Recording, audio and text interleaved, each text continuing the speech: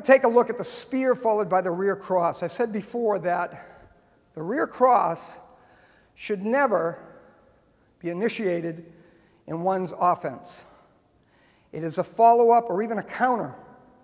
So what I'm trying to do in this sequence is land the heavy punch, the bomb, after I have either distracted the opponent or actually landed my Spartan spear to momentarily blind him and set him up for the follow-up punch.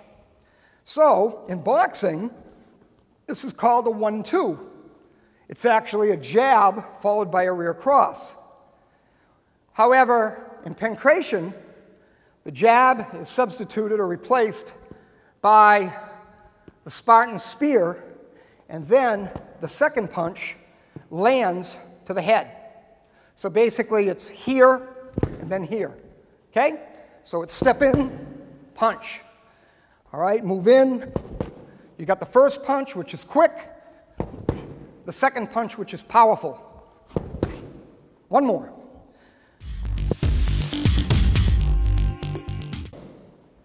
All right, quick combination. There may be a slight deliberation before the first and second attacks.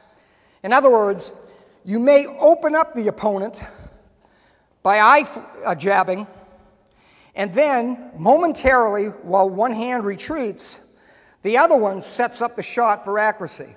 There might be a slight deliberation between the shots. But in many cases, the rhythm is 1-2, 1-2. All right? The second shot quickly follows the first.